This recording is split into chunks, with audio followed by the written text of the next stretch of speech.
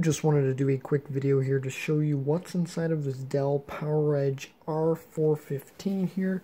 You can see it's the Dell, I think, okay, the lighting's pretty bad here, but yeah, I can't get it into focus, but yeah, it's a Dell Poweredge R415. I think you can barely see it there. It comes with 4 SAS drives in each server. I have 4 of these available. I think one of them only comes with 3 of these drives.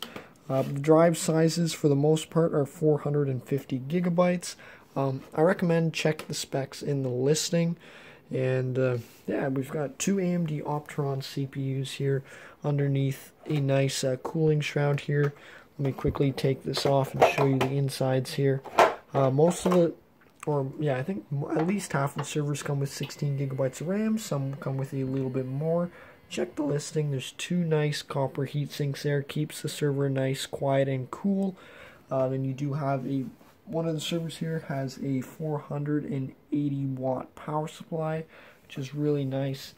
Keeps everything, I guess, running well. I know some of the models may have a redundant power supply. This one does not.